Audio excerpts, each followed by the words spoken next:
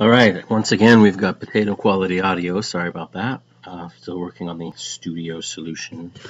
But we need to get these videos up, so let's go. Let's talk about points and distributions. What you need to know here is how to solve problems like this one, or like this one. So, given some information for a normal distribution, or something that's like a normal distribution, being able to figure out what the areas are from a dividing point in that distribution on up or on down the scale.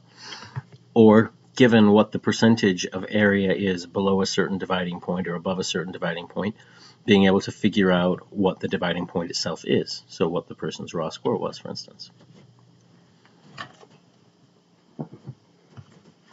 So moving on, this is your main learning objective here, understanding what a z-score is.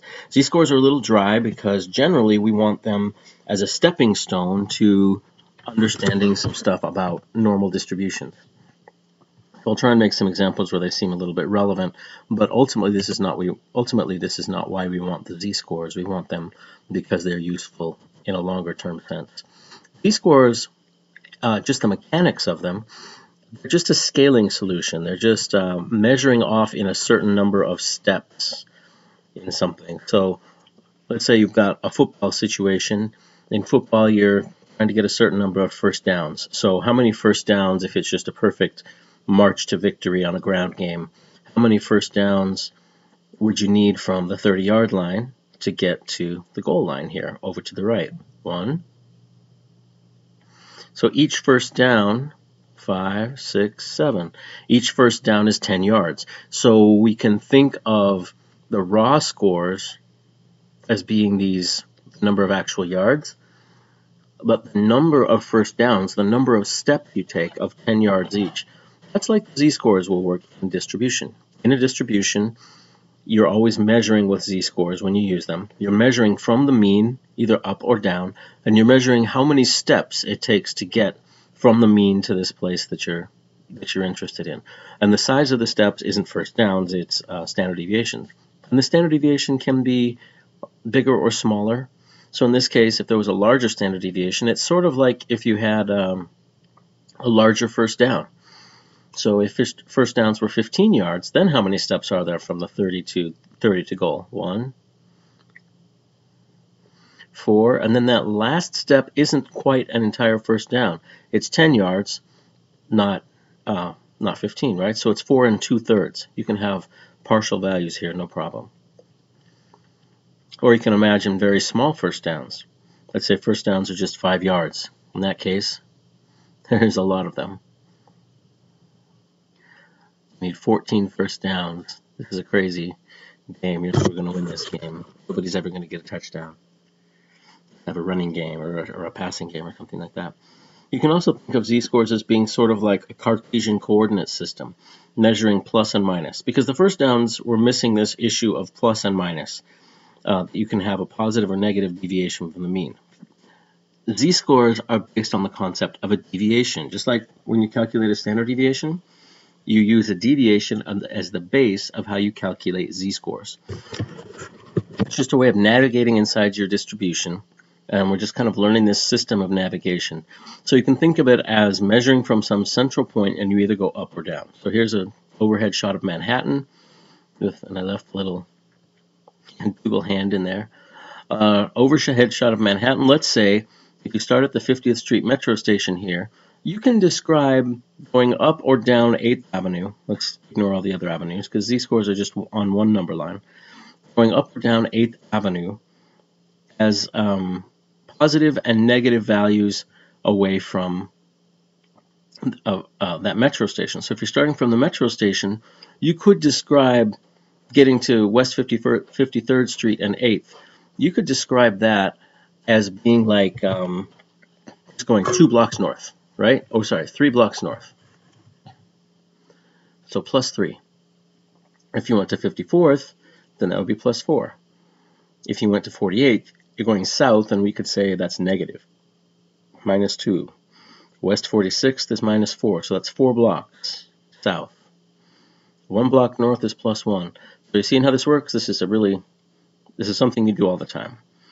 So going back to the data, each observation or any point that corresponds to anything that could exist on the x-axis, so a mean, for instance, isn't usually an actual observation, it's sort of an abstract idea, but it's a point on the x-axis.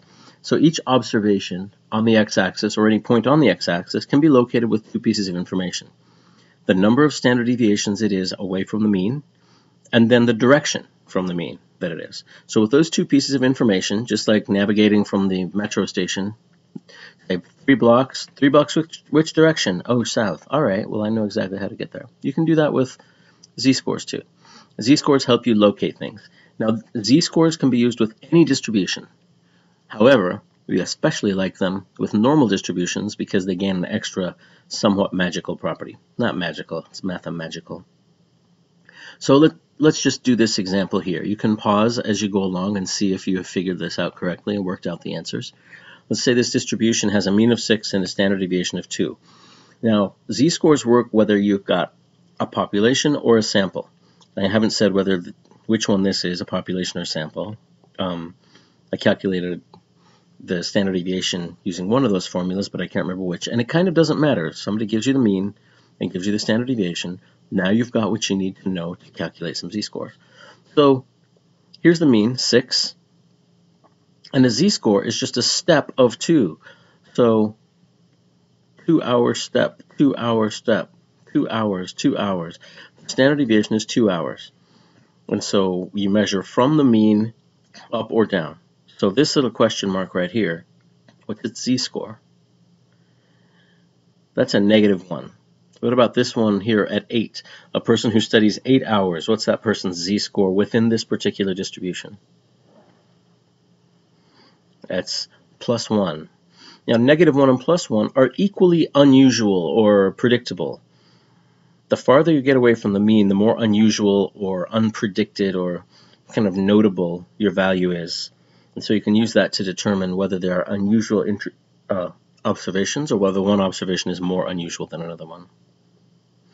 So what about this person who studied 9 hours? There were 5 people who studied 9 hours. This is one of them. 1.5. So one step from the mean is 2 numbers on the number line, meaning 2 hours increase or decrease. That's one z-score step. That's one standard deviation increase or decrease. In this case, you increase one standard deviation to 8, another half a standard deviation to 9, so 1.5. An important point to remember, the mean always has a z-score of 0.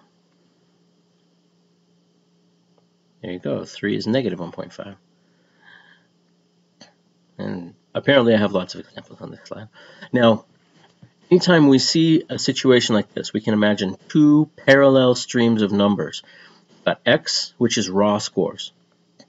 They're all the possible values of the raw scores of the data you're actually collecting. All the possible hours of values, in this case, of the different hours that the students might study per day. And then you've got the z of x. So z sub x means the z-score of each x. So 2 in raw scores equals -2 in z-scores. 3 is -5. 4 is -1. 5 is -1/2. 6 is 0, etc. Each score and every possible score has a potential z-score associated with it. So we can have 2 scales just paired up with each other. This is similar to currency. So you go to Canada and you say, it costs $32.50. What does it cost in American? Or Fahrenheit and Celsius. It's 3 degrees Fahrenheit. What is that in Celsius? Excuse me. So we're all done with this lecture. We'll move on to more next time.